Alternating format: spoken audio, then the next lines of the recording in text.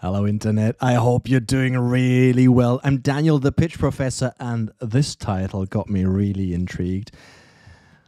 Do you understand what gross profit is? Well, do you? I would expect if you're an entrepreneur, you should. I would assume if you are to go pitching in the Dragon's Den, Shark's Tank, or just in front of like any grown-up, you should kind of know because you have to know your numbers. Yet this title seemed very promising. So honestly, let's have a look at this together. This should be a good one. You see, I haven't seen much more than a minute of it, just to kind of see if it's actually working and my whole setup is. So let's go in. By the way, I hope you do know what gross profit is. If not, yeah, let's find out together. And it is, by the way, you have a product, you sell it for a price, let's say 10 euros, and it costs you 5 euros in buying the parts you need for this to production, and that's means a gross profit of 5 euros. So essentially, it's the selling price minus the cost of production, but no labor costs and whatnot. So basically, just the stuff you buy is deducted. Anyhow, stop rambling. Let's watch the video. Next up are Chris Lefteri and Forrest Radford. No.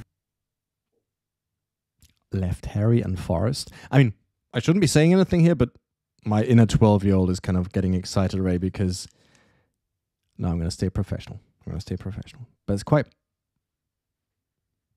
names. Bullshit. No pacing. With a product that they think is revolutionary. We've come up with a way to repair stuff that tape and glue can't. Oh, I'm quite excited about this then. Repair stuff that glue can't. And tape. Repair stuff that glue and tape can't. Repair stuff that glue and tape can't. That sounds very promising. So I'm expecting some incredible carbon, space age, whatever stuff. Oh, Steven's gonna love that video. That's still right now. But let's see. And I just heard the other guy say, "No bullshit, no pacing," whatever that means. I don't think the Dragons are going to have seen anything like this before. Expectation Have some management. really good ideas of how they can help us take this to the next level.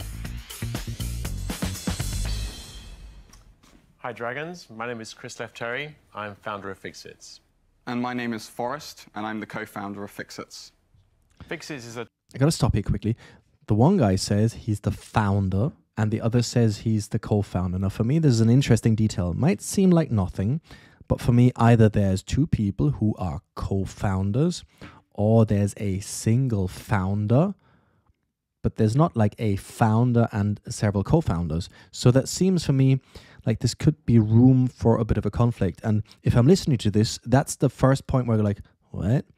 And then what happens is that my brain goes wandering, and I'm at that. From that point on, I see a tiny little, not red flag, but you know, I see a reddish at the dawn where I go like, And from then on, I start looking out for signals between the two of them. They're dynamic. Do they work well with one another, or is there maybe some sort of conflict, some underlying issues?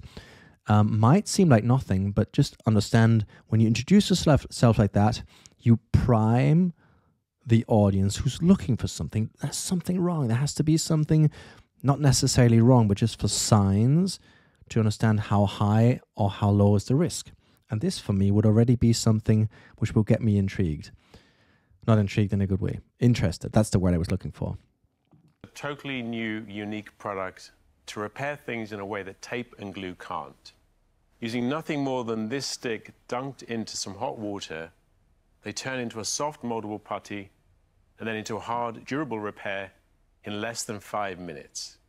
We're here to ask you for £45,000 for 12% in Fixits to help us make it the kitchen drawer essential repair brand. We're both industrial designers, and we both hate throwing things away if they can be repaired. Small thing here, we are both industrial designers. Again, doesn't mean much, But over the years, and if you're new to this, I've worked on thousands of pitches together. That's why I'm called the pitch professor. To industrial designers means an amazing design, an amazing packaging, an amazing product, yet no ability to sell the thing, no ability to build a company around it. And that's something I've seen over and over and over again. If you have two incredible techies, well, that's good. Two means incredible tech, but no ability to build a company. Two marketers, killer story, but no product. Two designers, amazing slides, but that's it. Amazing product potentially. I know I'm overdoing it, but again, this is the message this sentence tells me.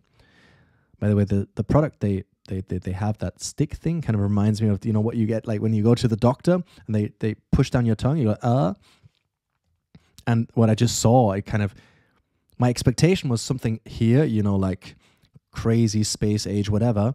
And essentially it looks like,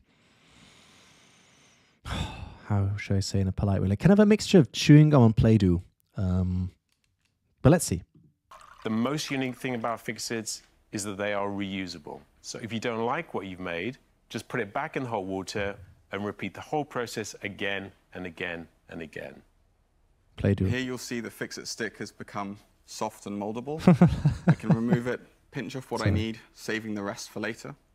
And this magical material can be stretched and molded around anything you want to create a hard and durable fix that glue and tape cannot achieve.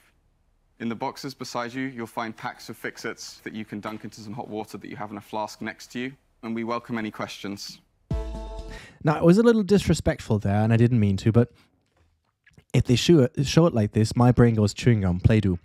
And what I would want to hear at this point in time saying it, yes, it might remind you of chewing gum or Play-Doh. However, that's a very special word. However, it comes with the capabilities of carbon fiber. Or you take this tiny bit, put it on there, and it will be able to hold the rear wing of a Formula 1 car going 200 miles an hour upside down. Something where I understand that this is a real quantum leap forward. I'd like to have a number that shows to me the actual significance of it. Because at this point in time, my brain is going chewing gum, Play-Doh. And, you know, if you stick chewing gum between like two parts of a glasses, it kind of holds as long as you don't move it. But I do want to know, like, does it hold the pressure of, you know, putting it onto your head and whatnot? So that's a mediocre pitch at the best. Reusable, mouldable plastic sticks for DIY fixes is the business on offer from Chris Lefterry and Forrest Radford.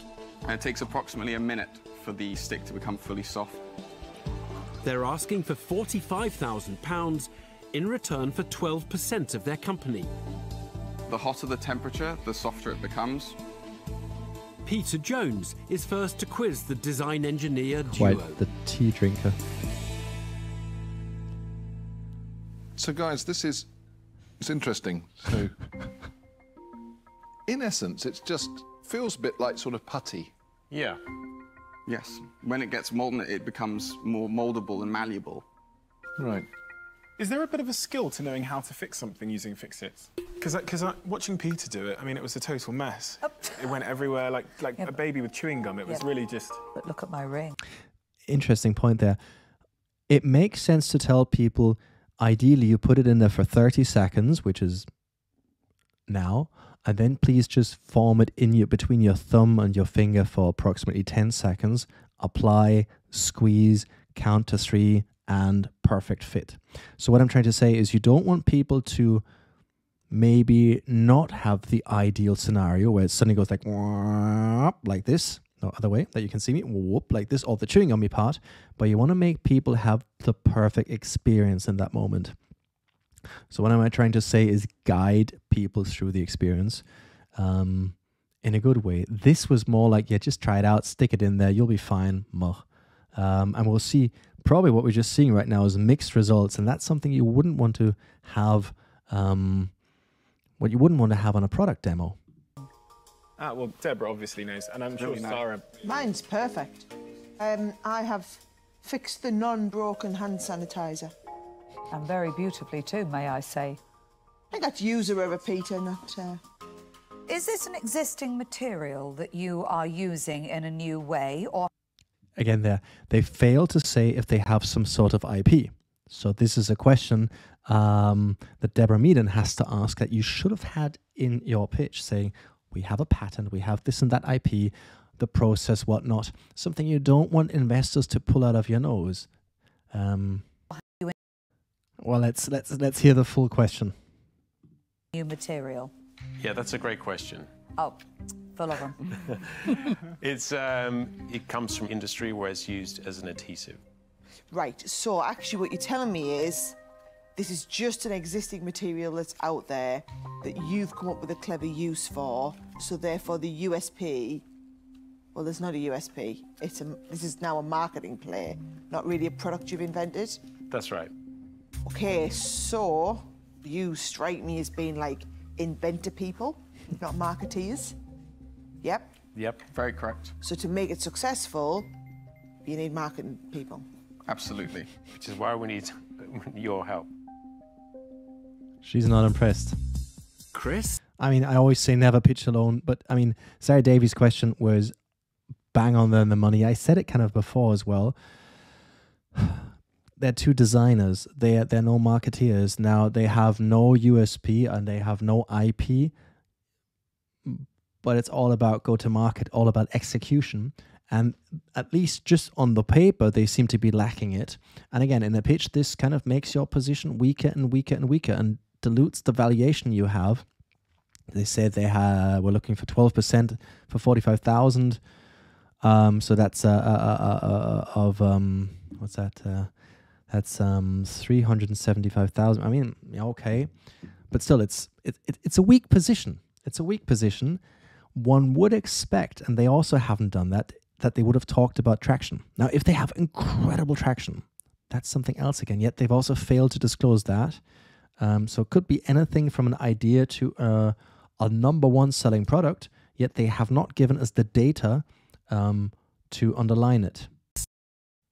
They're here for help with flogging their fixits.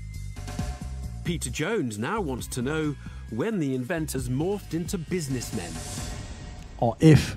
Okay, so what's the journey been? How long has this taken you to put this together? So it's been on the market since we launched in 2018. Oh, wow. So 4 years ago.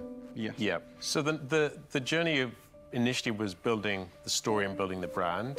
And we did focus a lot on craft as well as fixing. And we found that became quite confusing because it's a hard enough product to explain because I have to tell you what it does and then the benefit. If you then say, oh, it's a craft product as well, it makes it even harder. So it took us a year to really refine that message and to say, we really only want to focus on fixing. Okay, so in 2019, what were your sales? So in 2019, our sales were £10,800 turnover. And then 2020 to 21? £54,400. And what would be your gross margin on that? So the pack of 3 sticks. No, on that 54,000, what was your gross margin? I know our gross. It was a loss. It was a loss. You sold it for less than you bought it for? Yeah, we made a loss. We made a loss. I mean... What, at gross level? Yeah. Wow, so why would you make a product that costs more than you sell it at? Well, our gross included salaries. But that's not your gross margin. This is quite shocking, but I'm going to ask you a question that I don't often ask. Do you understand what gross profit is? Well, our gross profit is based on the cost of the production of the sticks. Yeah. Fees, salaries. Why? Why? No. Well, that's what our accounts have. I mean, I shouldn't be trying to help you because you should know this. But basically, I mean, I got to jump in there. I mean, I used to be very bad in school, and nowadays I lectured a couple of universities. What I'm trying to say is, it's incredible how quickly you can smell if someone knows their stuff or not. And just watching the two, Chris and Forrest, Peter really has them.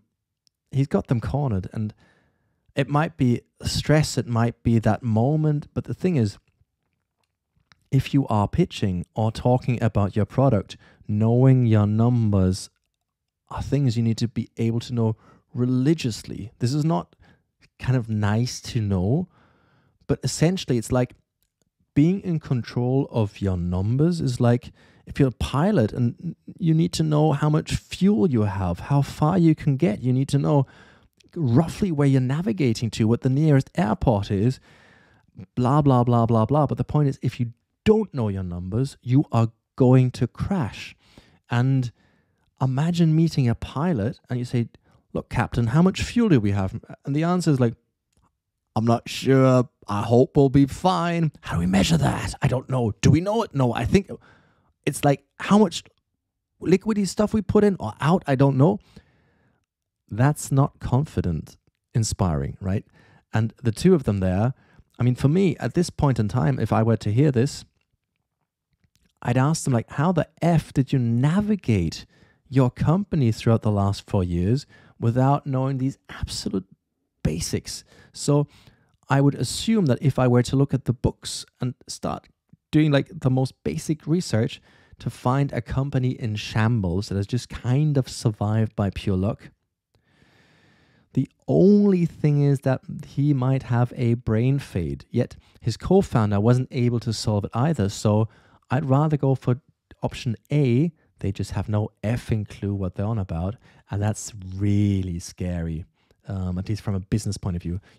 You need to understand, yes, you are pitching a product, but actually what you're doing, and I say this in every single video, you are pitching the ability to build a company around this product that can actually deliver this product and make a profit or make some kind of, well, mainly profit. Something could be impact, but let's stay with a profit and make a profit. That's the essence of entrepreneurship.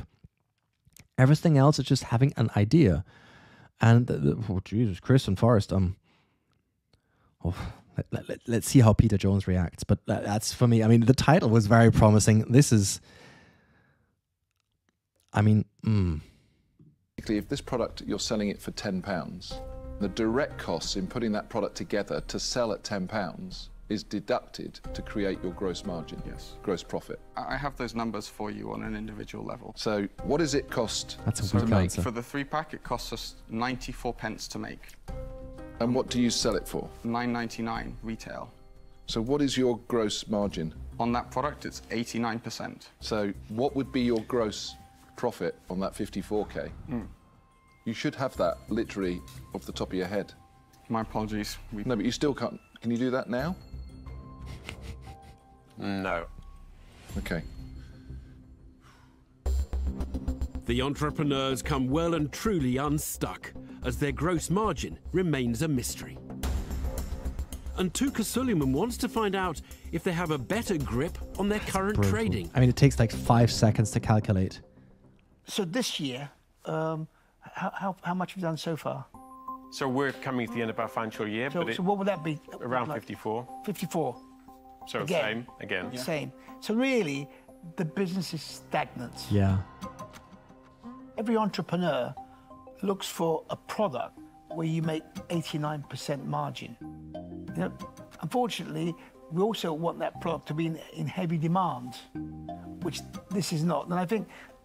And just to say, like 89% margin is killer. And as Tuka just said it so nicely, so those numbers match up. This sounds like a good product, but having a stagnating demand, meaning you put it into the market, you expect that the first few people get onto it and go like, oh, this is really great. Tell their friends about it. More demand, more demand, more demand, more demand. So we're trying to show a projected growth, right? We're saying, look, this is the way it's going. It's going upwards. Sounds pretty better like this way. So it's going upwards. And at the same time, that's how we earn money. No growth, good margin, but no business acumen. That's really dangerous. I mean, but that look. He's onto something, isn't he, Stephen? But anyhow. The difficulty is, as you quite rightfully said, you've got to explain what this is. And even if this was on QVC or Home Shopping, it's a hard sell. It needs a rethink from where to get the message across. But as you are today, it's not investable. And for that reason, I'm out. Just to jump in there, I don't think it's much of a hard sell. I don't think it's hard to explain either, because what you need to do is you need to take a product your consumers know and would normally use, in this case probably glue or sticky tape or whatnot, and demo the current limitations of these products. And then you demo your product against it, and then you give us numbers to it. You say, look, with the glue, you'd normally do this, boop, boop, boop. You end up having sticky fingers, and it can only take 3 pounds of pressure. I'm making this up on the go, by the way. Yet with ours, you mold it takes a minute, you add it, you make sure it kind of dries or whatever it is. Yet it doesn't take 3 pounds of pressure, but it takes 35 pounds of pressure. And therefore, it makes it as good as new. Where you go like, oh, wow, this is really good. Or you say, you can take it in your pocket, you're on the go, and if something breaks when you're outside with your kids playing and their favorite toy breaks, just pull it out, smuggle it up in your hands until it gets nice and warm, smudge it on, and it's fixed instantly. So what we're trying to do is use it with something comparable, show us how it works, add some numbers to it, and you're done. I don't see the challenge behind actually telling the story around it. Maybe my brain is just too simple, or I don't know what. Tuka Suleiman thinks the product confuses as much as it fixes, and is the first dragon to bow out. Does the waste-reducing proposition have more appeal to Deborah Meaden?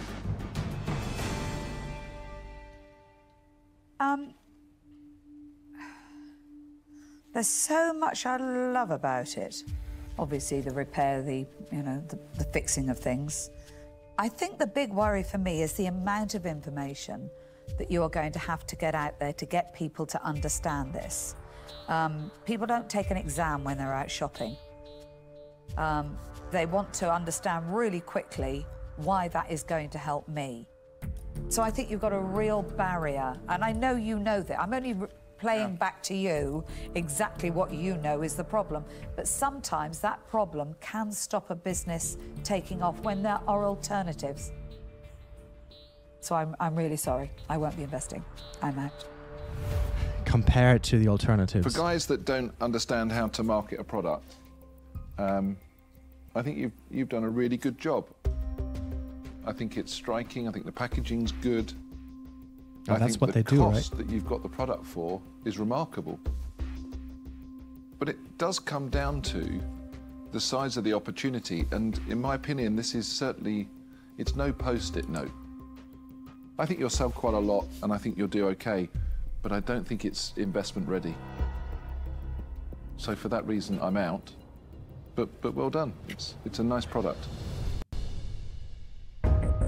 Peter Jones walks away from a deal, and it's 3 dragons down for the entrepreneurs. Will Sarah Davies help them out of their sticky situation? Well, honestly, from my point of view, I'm a bit disappointed. Because I really, when I heard it, I was like, oh, this looks really exciting. This is great. But it's actually just a ready-made, it's just a plastic that's out there on the market. Yeah, in simple terms, yes, but we don't think many people know what this material would be or where to source it, but I suppose, well, yeah. Any random Tom, Dick or Harry off the street might not, but I'm sure if I went and spoke to the industrial designers that I work with in the moulding company, they could probably break that down and say, oh yeah, it's such and such. Very possibly. It's probably going to end up doing that, right? I'm sorry, guys. I don't think it's a business and an investable proposition you can take forward. Because they failed to say how they protect it. I understand. Thank you. And they failed to say what their IP is, and they failed to say what their go-to-market is. If they'd have a brutal go-to-marketing strategy, that's okay. Or if they would have an IP, it's okay. Yet they have neither nor. So I'm intrigued about Stephen's look. Oh, I'm glad they're all gone. I disagree with all of them. I knew it. For so many reasons. Because this is what I call an aha product, where you see it within like 20, 30 seconds, as we kind of did in your initial explanation, and you go, oh my God, that's really cool.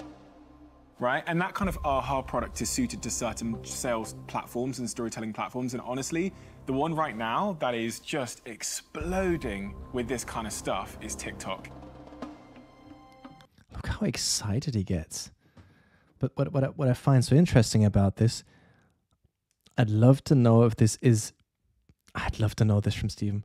I'd love to look inside his brain now. If he thinks it's something where he can just kind of create a quick hype, boop, people buy it once and never buy it again, or if he really thinks this product could become sticky. With that, I mean, not something like the fidget spinner, which was like super popular for whatever it was, like a year. Numbers might be wrong. It was blown through the roof via social media. Who's buying fidget spinners nowadays? Like no one. Or if he believes that this could just be a point of entry into people's minds who would then become repetitive buyers. I'd be super curious.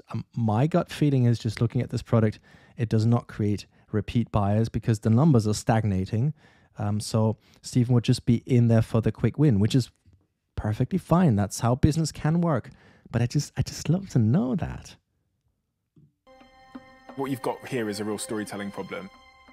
But because it's an AHA product, it's easy to solve if you know how to create that video and how to distribute that video at the right audience. So, I'm going to make you an offer. I'm going to offer you all the money because all of my fellow dragons are out, which is nice. It's normally competitive here, but they all dipped out. I was happy that Sarah Davis dipped out because if she had wanted it, that would have been tough. But I'm gonna want 25% of the business. So that's my offer. I think You've nailed it. great with that. Wow, well done. Thank you. Thank you so much, guys. Thank you. I Really can't wait to work appreciate with you. Really excited. Thank you so much, guys. Interesting. No negotiation necessary, as Chris and Forrest accept Stephen Bartlett's terms, and they depart with the £45,000 they were seeking. Well done. Oof, we did it. Wow. Breathless, speechless, incredible. That was amazing. That was amazing. Well done. I was really excited about it. I thought there was going to be some war. Told you. I told you one could see the excitement in Stephen's face, and therefore I always say never pitch alone, because you always need to have a second person to observe the facial expressions, do your homework on to whom you are presenting, because look, I've done a couple of these videos and I think I can tell when the individual dragons or sharks get interested, and that's something you don't want to have to just find out the first time you're pitching live, but you want to have to rehearse that and observe that 40 times, 50 times, 60 times, that you know once you start negotiating that you say, hey, by the way, I saw Stephen over there. He seemed very interested. He hasn't said anything yet, but he probably will because he likes this kind of stuff. That's a very interesting and very important bit of information. So never pitch alone. And the other thing I want to mention is very smart that they didn't end up negotiating at the end, because I think they quickly understood that they were with their backs to the wall, because essentially they'd been told off. They'd been told off, look, guys, you don't know your numbers. You don't know how to build a business. You're lucky to be alive. And we all don't believe in this product. And one guy says and goes like, I think I could build that one perfect video to kind of smash this through the wall, through the roof. They don't know how. Stephen does. They could be ending up having a business that'll probably die sooner or later anyway because of the lack of execution. So it's their only lifeline. Very smart on not negotiating and taking that deal. And so I told you, I usually look at these videos like I just glance over them before and then just look at them for the first time with you. So what I haven't done yet is I have no idea how their business went. That's the next thing I'm going to do now after this video, and editing it and uploading it and asking you kindly to like, comment, and subscribe and hit the bell button. Please do. That makes me very happy.